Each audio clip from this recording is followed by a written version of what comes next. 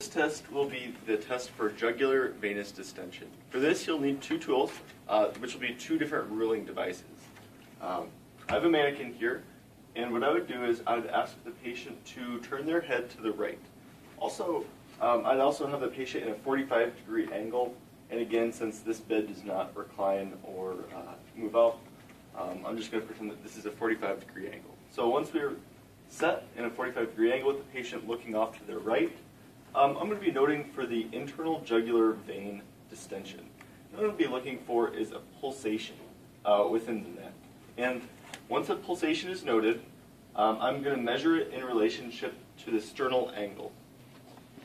The sternal angle will be found by palpating the second rib. The second rib on each side will come together to form an angle, or an elevation on the chest. The jugular notch is going to be approximately right here. Then I'm going to go down slightly, and I feel the elevation. That's going to be my sternal angle, also known as the angle of Louis. From there, that's going to be my reference point. So what I'm going to do is I'm going to grab my measuring device. A ruler works best. I just have this. I'm going to measure it in centimeters, and I'm going to place it on that sternal angle. Next, I'm going to find the pulsation that I found earlier. I'm just going to arbitrarily call this point right here my pulsation. So with the patient in a 45-degree angle, I'm going to measure over from where the point of that pulsation was. Since I'm on a mannequin, I'm barely more than a centimeter, or barely less than a centimeter, where that imaginary pulsation would be.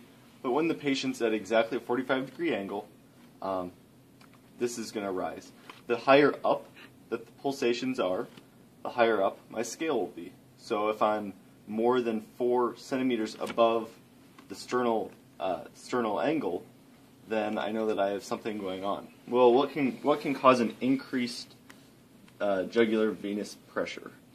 Well, the jugular vein can be distended by a right atrium buildup. So if the right atrium, the right ventricle cannot pump, then the right atrium will have an excess backup, and that will be reflected in the internal jugular, because that's going to be coming off of that SVC.